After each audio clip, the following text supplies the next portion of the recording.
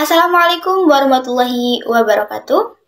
I'm Anastasia Sharawati. I'd like to share with you about the pronunciation of the S endings. There are three ways that the S can be pronounced. It can be S, Z, and IZ. What is the difference of them? So let's look at some examples and the rules for using the correct pronunciation of S. Now let's start with S ending sound. Example: likes, stops, loves, sports, and baths. The rule is you need to use the S sound for words that end in an unvoiced consonant.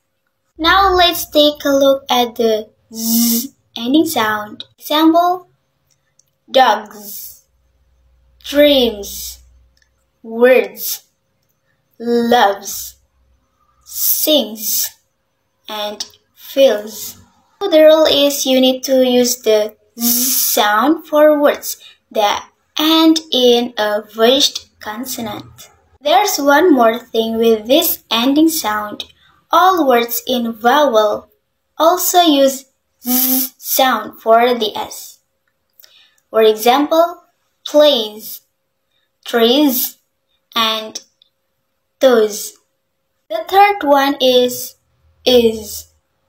For example is bases, boxes, watches, finishes, changes, and prizes. This is ending sound is represented by the ES spelling. The rule is you need to use the is ending sound for the ES ending. So these are the three ways of pronouncing the S sound in English words.